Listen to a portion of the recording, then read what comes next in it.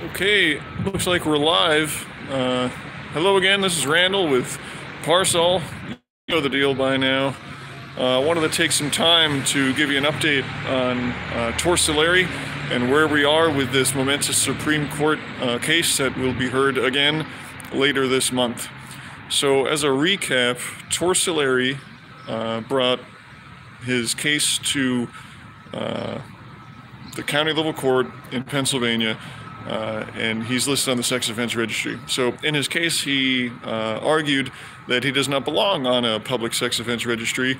Why? Because it's an infringement on his rights, and it's stating that he is a high risk to the public, a high risk of committing another crime, and he is not a high risk to committing other crimes. This was his argument. And so to back this argument up, he had a lot of research from people in the field who have been studying this issue for a long time to argue that people on sex offense registries who have completed their sentence and who have been out for years are not a high risk of recidivating or of committing another crime.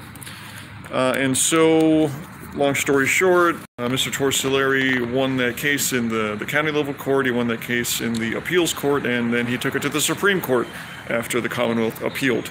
The Supreme Court heard that case in 2019 and decided that it needed more information. So the Supreme Court of Pennsylvania sent it back down to the trial level court, in this case the Chester County Court of Common Pleas, and asked that court at the county level to get more information from the state as to why the state believes that people who are listed on sex offense registries are such a high risk. So that happened last year. They had arguments in the county level court, and a decision came out last year in the Chester County Court of Common Pleas from Judge Royer, and I will quote,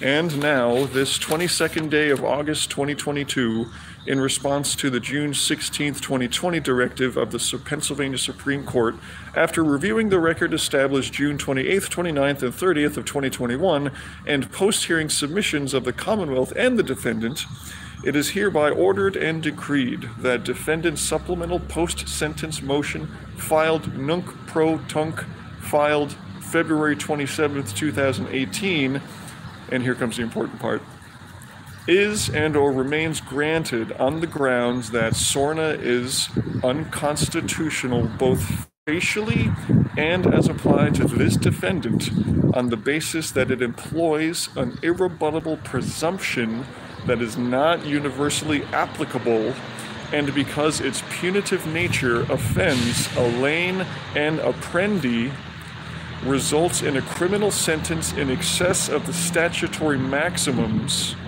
violates federal and state prescriptions against cruel and unusual punishment, and breaches the separation of powers doctrine."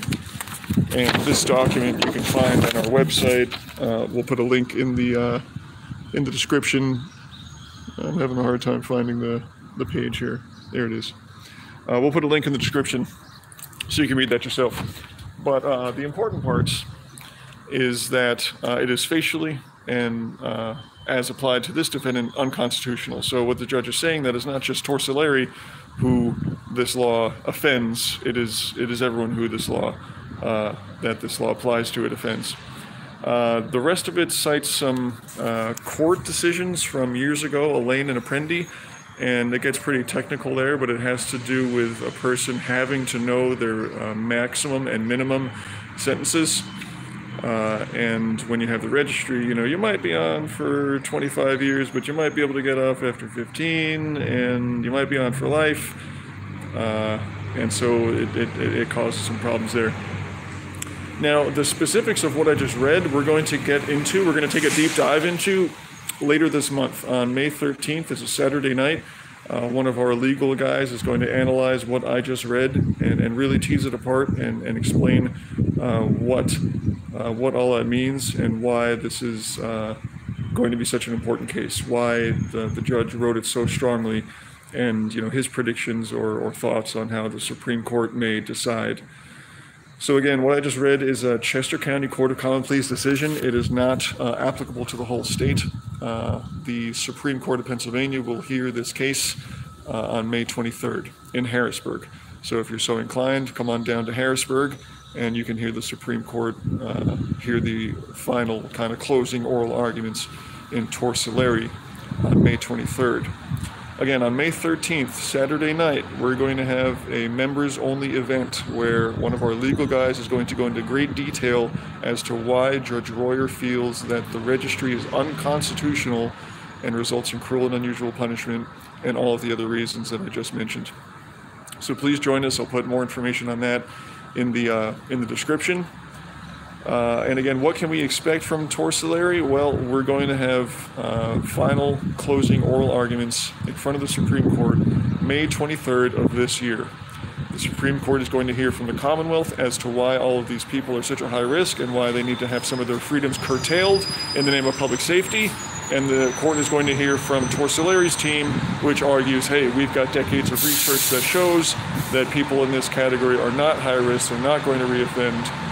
They're not likely to reoffend, and that putting them on this registry, sometimes for the rest of their lives, is a serious infringement on their indefeasible rights that was given to them, that were, is enshrined and explained in our Pennsylvania Constitution as well as the United States Constitution.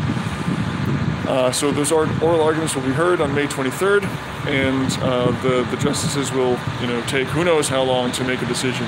Some predictions are saying sometime around Thanksgiving we can have a decision as to what the fate of Pennsylvania sex offense registry will be. But again, that is speculation purely. It could be before Thanksgiving, it could be after Thanksgiving. We really don't know. So that's where we are with Torsilieri. Stay tuned to our channel for more videos and more analysis, and do register for that event that is taking place Saturday night, May 13th. See you next time.